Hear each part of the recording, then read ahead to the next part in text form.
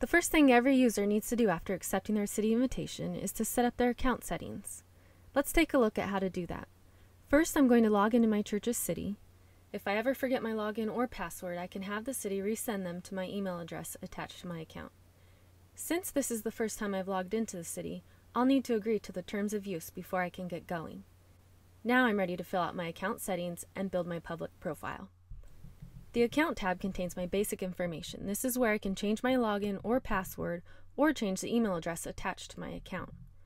On the Profile tab, I'll choose a picture of myself that is easily recognizable. This will make it easier for friends to recognize me on the city and new acquaintances to recognize me in person. Since Grace Fellowship is a multi-campus church, it's important that I choose which campus I primarily attend. The Family tab is where I can select my marital status and add family members.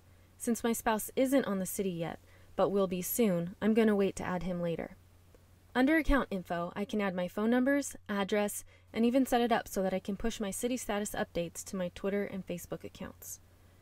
For my phone number and addresses, I'll have some privacy options available to me. I can choose to only allow official church members or their friends to see either. If I choose to set my addresses to private, then only church leaders can view them.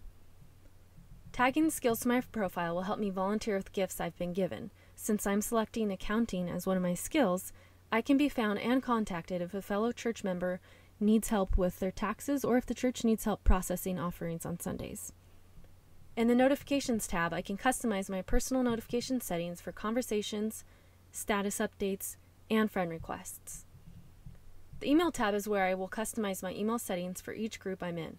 Some of my groups I only want a daily digest email for, but others I want to be notified right away when something is posted. There may be an Other Info tab here as well. This tab is totally customizable by my church leadership and will contain information that they'd like to have about me.